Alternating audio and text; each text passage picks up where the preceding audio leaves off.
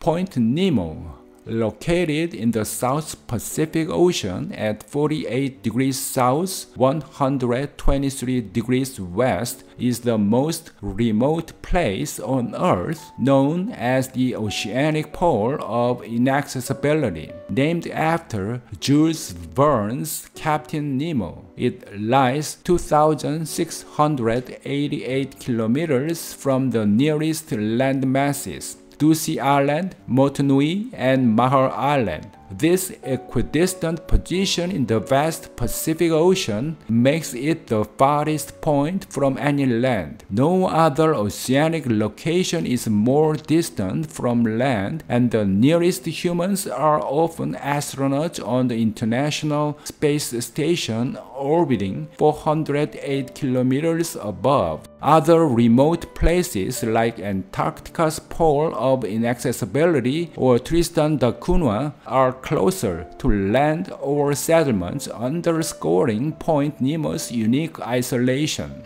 Situated in the South Pacific Gyre, a nutrient-poor region with limited marine life, it is a biological desert, yet deep-sea organisms thrive in its 4,000-meter depths. Its isolation makes it a spacecraft cemetery where over 263 decommissioned satellites and space stations like Mir and Skylab are crushed to minimize risk, though this raises environmental concerns. Point Nemo symbolizes the limits of exploration, evoking awe and humility.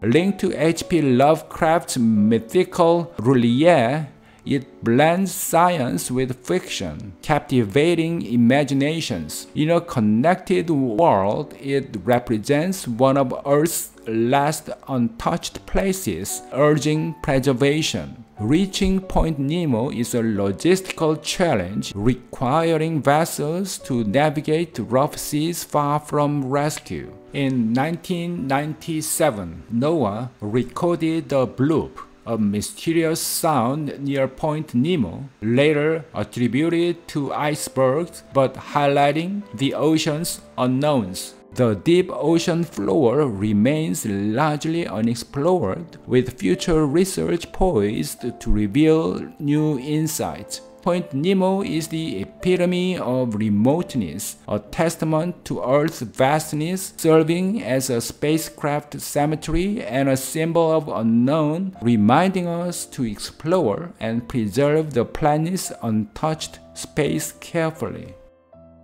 Thanks for watching. If you found this video helpful, give it a thumbs up and don't forget to subscribe to the channel.